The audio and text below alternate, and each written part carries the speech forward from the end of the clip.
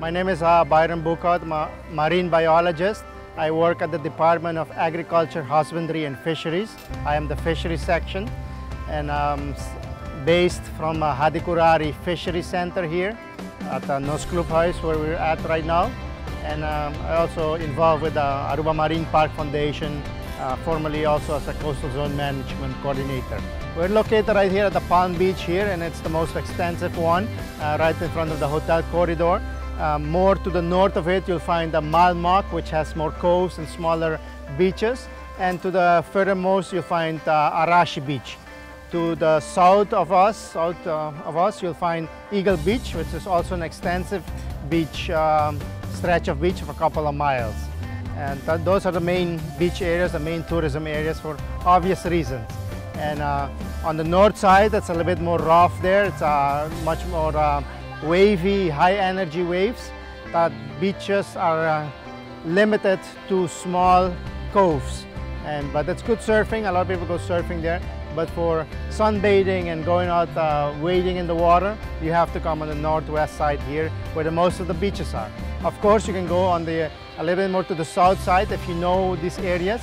Between patches of mangroves or on the barrier islands, you'll find some nice smaller beaches also. I can mention Mangal Halto, which is a very unique beach with a nice sandy beach stuck or hidden between mangroves.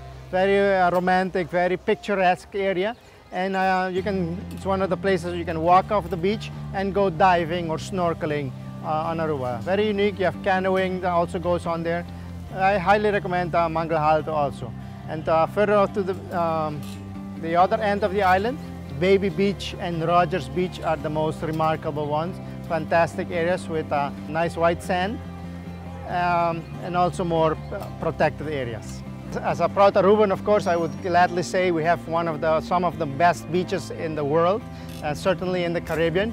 They have been awarded prizes, recognitions of all kinds of surveys and awards for the quality of beaches in the Caribbean and worldwide.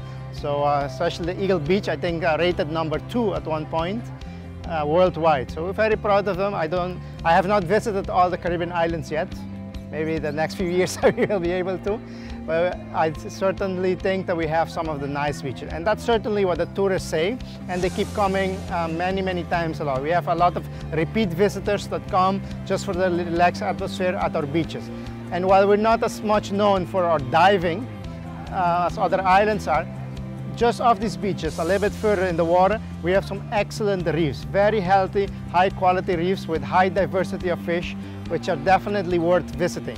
You do have to go with an experienced dive operator that can guide you to them, but they're excellent diving and a great variety of marine life. And our turtles have been protected now for about 25 years almost, and you can go to almost any dive here and almost can guarantee you that you'll see turtles of different types. So let me invite all of you to come to Aruba, enjoy these beaches, see for yourself.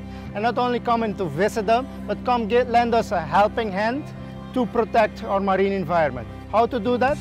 For example, enjoy walking these mile-long beaches, both the Eagle and the Palm Beach, where they're not only for tourists, but sea turtles also come and nest. And if you take walks in the mornings or in the evenings, you can become an active participant in helping to report turtle nests, so the local authorities can help protect them even more. Or help us during, for example, reef care projects and things like that, where we do cleanups on the underwater, on the beaches, replant mangroves. That's all that we do here in Aruba to protect our marine life. So if you feel the same and you care for the marine environment, come here, give us a helping hand protecting the marine environment, and enjoy it.